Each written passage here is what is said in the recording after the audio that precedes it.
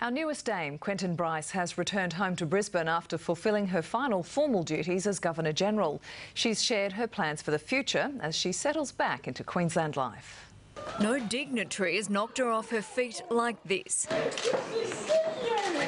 She might be a dame, but in this house, the Honourable Quentin Bryce is just grandma. Thank you, thank you. This morning, Her Excellency carried out her final formal duty as Governor-General, laying a wreath at the tomb of the unknown soldier.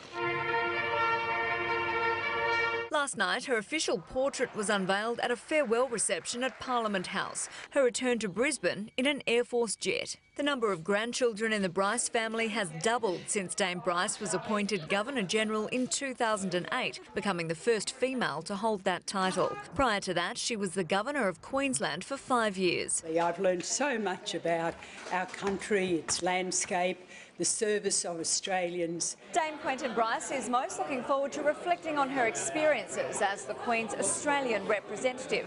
She plans to write a book and spend more time with her grandchildren. Husband Michael will also be busy, not just with charitable commitments. But you do have a big list of jobs. Mostly babysitting.